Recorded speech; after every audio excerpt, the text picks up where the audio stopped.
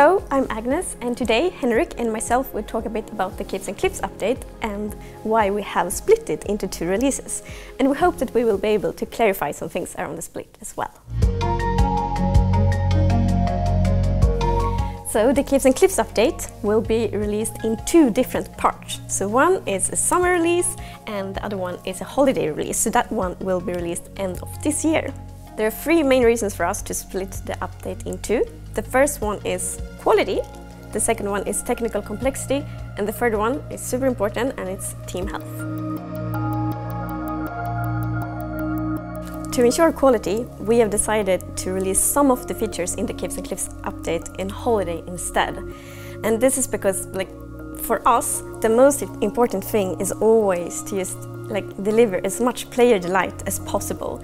And we have realized that if we don't release some of the features, the more complex features in holiday, there's a risk that they will not be in a good enough quality, and then it will just not be an as great experience. And of course we always want to just provide you with the best possible experience. Hi, I'm Henrik.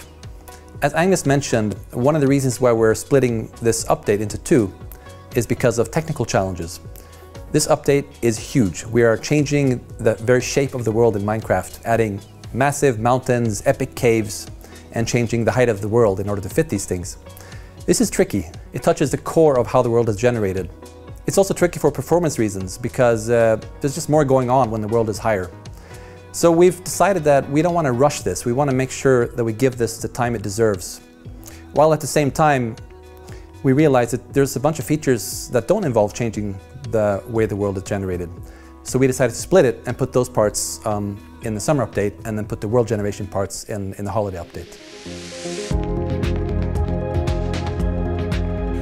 Team health is something that's very important for us. With the Caves and Cliffs update, we realized if we're gonna release all the features in the summer, we would have to crunch a lot, and we shouldn't. And we don't want to force anyone to work overtime. We also want to acknowledge that we all are living in a pandemic right now, and we know that many have been affected by that. So it's much better to make sure that the team feel as good as possible and are as happy as possible, because then we can be happy and be creative and create a good game.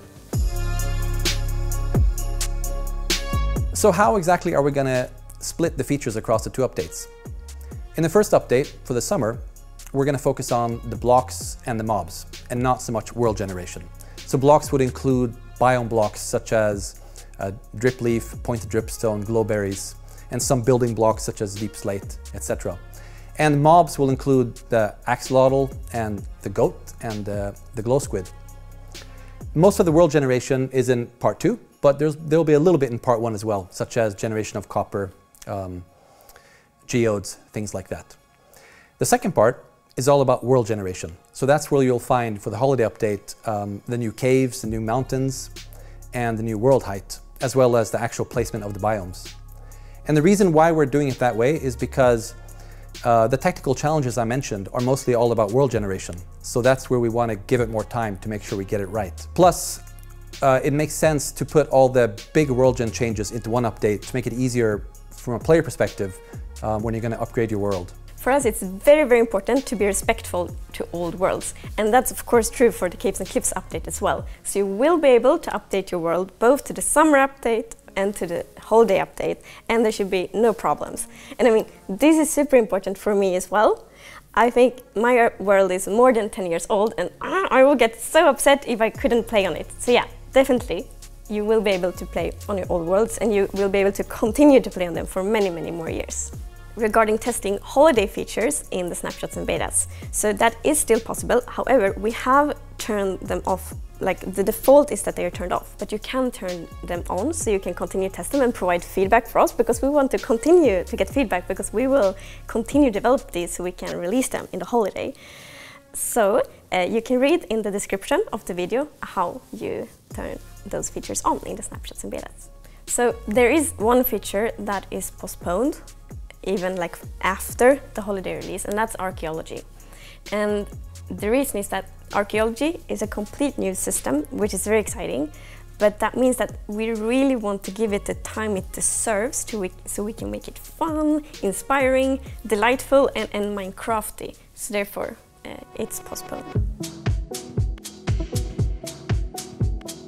When I was fiddling around with Dripleaf, tweaking it, I noticed that I couldn't stop playing with it, and I started calling in my kids and we were goofing around and laughing. And one thing we've learned in the team is that when you can't stop testing a feature, then you know you're onto something. And a lot of features in this update are like that. So I really hope you're going to enjoy it as much as we are. So the summer update is very focused on mobs and blocks, and I'm so happy that you actually will be able to get almost all the biome blocks in survival, even in the summer update. So myself, I'm already like, oh, it's okay, I'm gonna find a moss block and then I'm gonna boom it so I get all the vegetation blocks from the lush caves, and then I can build, you know, a park in my realm or a fancy garden. So yeah, I really hope that all of you also will be inspired by these blocks and mobs and will be able to just have a lot of fun and be very creative even during the summer. And we are very happy that we actually can release quite many of the features already in the summer, because we know that many of you have more time to play games in the summer, and then we want to be able to actually give you something new so you can have just extra fun when playing Minecraft in the summer as well.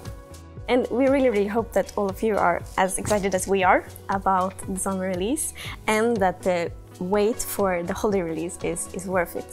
So yeah, thank you so much for watching, and yeah, see you soon.